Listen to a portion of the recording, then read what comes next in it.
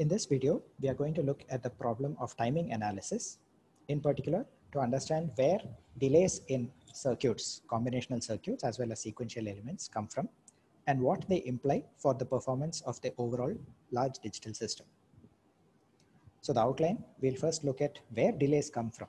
Transistors have capacitance, lookup tables have capacitance, currents are used to charge those capacitances and so on. What are the relationships between this delay and various aspects of the circuit itself, like the supply voltage, the size of the transistors, and so on. We'll then take up the problem of timing analysis by taking an example and show how the critical path can be computed for a circuit that consists of both sequential as well as combinational elements. Briefly touch upon the topic of large-scale timing analysis without going into algorithms, and just look at the core idea of pipelining very briefly. So where does a delay in a circuit come from? Well, the picture over here shows a basic CMOS inverter with its output essentially going into a capacitance. And the picture that we can think of over here is an inverter, which in turn could be driving another inverter. We don't really care what the second stage is. All that matters is, for all practical purposes, it looks like a capacitance. The reason for looking like a capacitance, of course, is the fact that this is the gate terminal of one or more transistors, which is an insulating terminal. And when you have insulators with conductors on either side, it essentially behaves like a capacitance. There are, of course, other components to this as well, which add up and ultimately present some kind of a load capacitance, which the inverter that we are interested in needs to drive.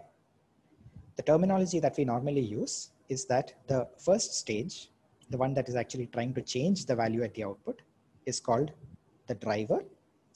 And the second stage is usually called the load, which means that this capacitance is usually called the load capacitance. Now, what happens, for example, when the input of the driver goes from 1 to 0? It means that the output must go from 0 to 1, which basically means, as we know, that the PMOS transistor has turned on and is then going to drive current from the supply voltage VDD into the output capacitance. In this case, on the right hand side, we can see that this is CL, and this current source is the PMOS transistor. Now, in this figure, we have shown it as a constant current source. In practice, of course, it is not a constant. It would depend on the actual supply voltage, the gate to source voltage, and also the drain to source voltage. But as a rough approximation, we can sort of treat it as roughly constant to a first level of approximation. Which means that we effectively have a situation where we have a current source trying to drive a capacitance.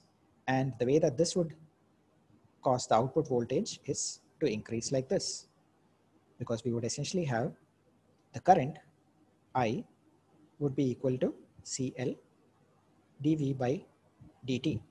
And therefore, this dV by dt would be equal to I by C, which in this case is a constant, and that would imply a linear increase. Now, of course, the output voltage cannot keep on increasing. As soon as the output voltage reaches VDD, effectively the PMOS would also would stop conducting, and therefore no further current would flow, which means that the output would then clip off at this. In practice, of course, we would have a more graded transition, but as a first order approximation, we can sort of treat it as a simple ramp followed by a clipping. Now, the thing that we can see over here is the larger the value of I, the faster the rate of change, and the larger the value of C, slower the rate of change. In other words, a large value of load capacitance will mean that it takes more time for the output to charge, while a large value of the current, driver current, will mean that it takes less time for the output to charge. So therefore, we can sort of understand, at least at a top level, that the delay through this gate is going to be proportional to the load capacitance and inversely proportional to the driver current. What does this in turn mean? A large output gate would mean that I have a large load capacitance. Whereas a large driver gate would mean that it has a wider transistor and therefore is able to deliver a larger current. Unfortunately, this is where the contradiction comes. If I make the driver gate larger so that it can drive a larger current, it will in turn present a higher load capacitance to its previous stage, the one that is driving it. On the other hand, if I make the load capacitance smaller, it means that the next stage after that load capacitance, the next stage after that inverter, will struggle to charge because the small load capacitance corresponds to a small driving current, and therefore the delay over there would increase. Ultimately, how we choose the size of various transistors becomes a fairly interesting engineering trade-off problem. Now, what about sequential elements? Sequential elements also have some form of delay, but the most important parameters over here are not the straightforward propagation delay through the circuit, although that is also one of the delays, which is usually called the clock to output delay. The clock to output delay basically says that after the clock edge has arrived, it takes a certain amount of time before the D out has stabilized to its output value, D out or Q. On the other hand, there is also this window over here around the clock edge, which is essentially known as the capture window.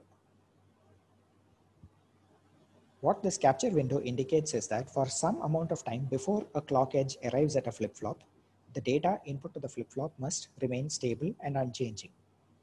And similarly, for some amount after the clock edge has arrived as well, the data should not change.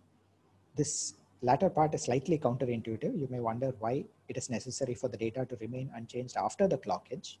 It turns out that is because there is still some settling of data internal to the flip-flop which needs to happen. And if the data changes too close to the clock edge, it can actually mess up the data that is stored inside the flip-flop. The short version is that for a small window around the clock edge, the data should remain stable so that it gets safely captured into the inside of the flip-flop and comes out properly as something that can then be seen by the next stages. So what does this mean? Combinational elements have direct delays of their own, whereas sequential elements also have something called the setup hold capture window, during which the input should not change.